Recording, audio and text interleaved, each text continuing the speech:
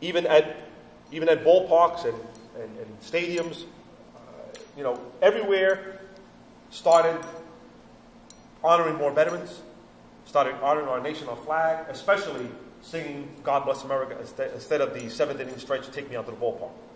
Now, for the most part, some stadiums still do, some don't. New York City, all the sports teams in New York City, especially the baseball teams, at the 7th inning stretch, which is a national pastime tradition, every single time the Mets and Yankees play in New York City, they do God Bless America, and usually a massive American flag is brought out, surrounded, and being held by veterans or first responders. And that's done every single time, and both teams are committed to do that for the rest of their lives as long as they play in New York City.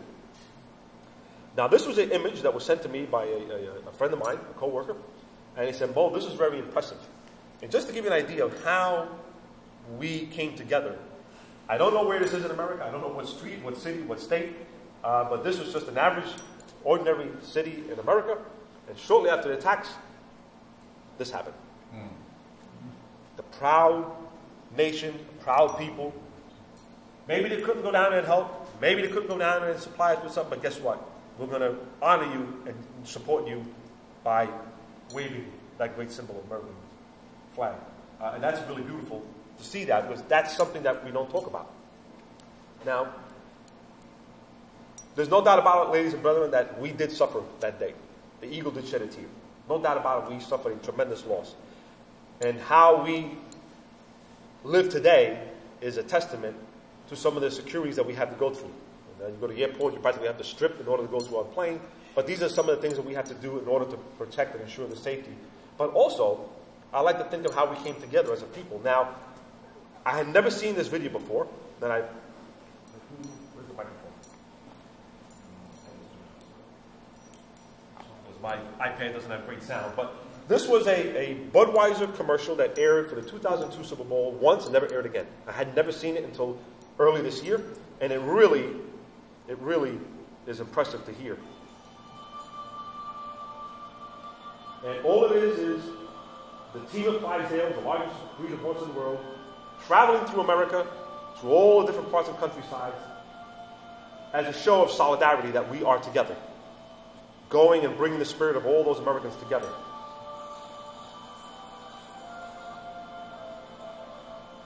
And finally, at the end here, as it approaches Liberty State Park, facing where the tower stood, it's amazing what these horses do now and how they got them to do that. They all bow their heads and pick up their legs and kneel in reverence to the World Trade Center. Amen. No words, but something like that is very, very special. It means a lot. And I say sometimes pictures mean more than words. Now, ladies and brethren, why do I do this? Well, I do this so that, one, we don't forget the tragedies that happened, that we honor the memory of those, and hopefully that will never happen again. But more importantly, because I believe right now, we need it more than ever. We need solidarity. We need to come together. And it's said that it takes a catastrophe like the World Trade Center, the loss of almost 3,000 lives, for us to come together as Americans, as human beings. It takes a catastrophe like that for us to be put up against the corner and say, hey, we're badgers. We're not going to allow ourselves to be taken over. We're going to fight to the bitter end. And what I try to convey is, don't wait until the next tragedy to be an American, to come together as one people, as one nation. Regardless what we feel, regardless how we think about. And Freemasonry means more to me in that aspect, because in Freemasonry, and we're not all perfect, we've got a lot of people that have done wrong as Freemasons, but Freemasonry has been around for centuries.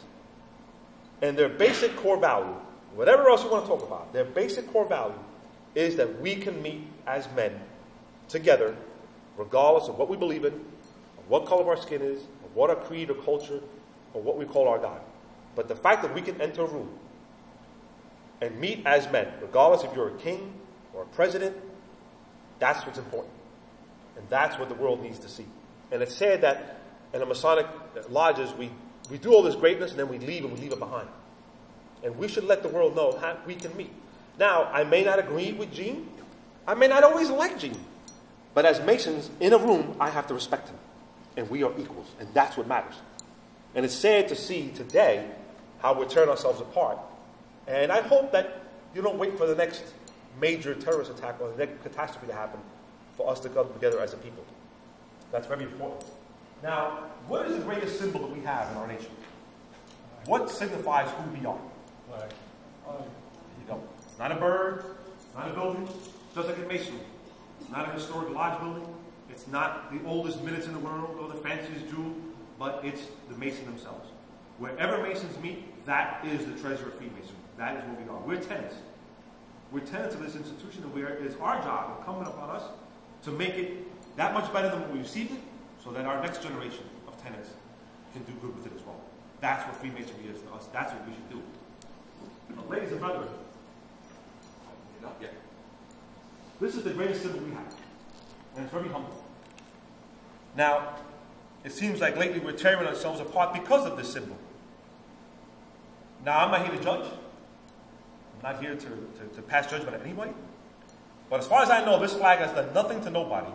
I have never seen or never heard this flag jump out of the pedestal and knock somebody in the head. I don't know, maybe it happened to you. I don't know, maybe Gene, you got a knot, maybe it happened to you. But well, I was coming for the goal that was walking away. But in all honesty, this flag here symbolizes who we are as people and as Americans. Amen. It's not a land, it's not a place, it's a dream. Now, my father was an immigrant and came here from Cuba in the early 50s, as well as my mother. He came here with $9 in his pocket and the clothes on his back, because he saw what this flag had done for so many others before him. It inspired him to come here and make something better of himself. Now, this flag is not to be taken lightly. It's not going to give herself easy. It's not going to give you your freedoms and your citizenship. It's not going to give you those rights. You're going to have to earn it. You're going to have to work hard to call this your flag. It just doesn't come easy. And that's the sad part. We take advantage and we don't think much of it. But this flag here has given millions of people the opportunities because it has been paid in full with the blood of our honored dead. For over 2 centuries, this flag has represented who we are. And this is very important. So I say to you, honor it, salute it, pray for it, stand for it, defend it, protect it. Don't kneel for it. Don't jump around for it, but honor it. Men are bad. This flag is not bad. This flag has done nothing to anybody except give them opportunity and hope and a beacon of light for those who have not, who had suffered. This offered my father a way of life to come to this country, to give his sons a better life. And as he always told me, no matter where he worked, his name was Israel, but he always went by the nickname of Izzy. And he always confided in us and used to say, they used to ask him, Izzy, where are you from? He said, I'm American. He goes, I know that. He said, but where were you born? He goes, Cuba. Oh, so you're Cuban American. He said, no, I'm American. He said, this is my country now. This flag, this country saw it in their eyes to give me that opportunity and to allow me to come here, to become a citizen, and to reap the benefits of it. And furthermore, to give my children a better way of life. They are going to do better for me than I did because of this flag. He goes, so no, he never ever wore a Cuban flag or American flag. He never wore a Cuban flag. Everywhere he went, everything he did, serving his community, serving his country, whatever he did it as an American. Until the day he died, he never uttered the words Cuban American or Irish American or any American. He always said, I am an American because that's what I am. I gave up my right as a Cuban, and this is the country that opened the doors when I needed it most. And I will die for it.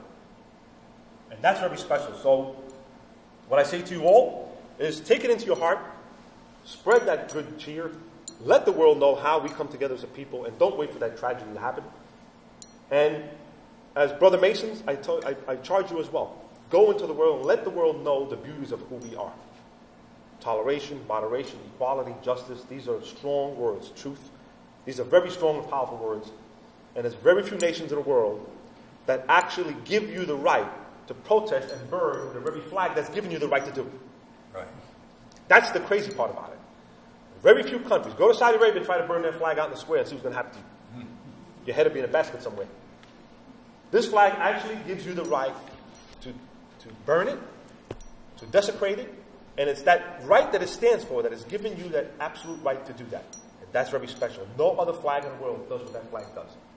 And as Masons here in the United States, the American right, we are one of the only jurisdictions that I've seen that at every opening of the lodge, after the prayer we open the lodge, is we pledge our allegiance to that flag. because we are here today as Masons in this country because of that flag, not because of anything else. So ladies and gentlemen, may God bless all of you. May God bless the United States of America. May God bless all our veterans, past and present, and all first responders, because it is their sacrifice that we be here today as Freemasons and free people. And most especially, may God continue to shine His blessings on Freemasonry. Thank you. Thank you all. Thank you. Thank you. Thank you. I hope I didn't keep you here too long, but thank you for your time and for allowing me to share my story with you. Well, you learned a lot coming to my lodge when you were a youngster. It's such a pleasure to be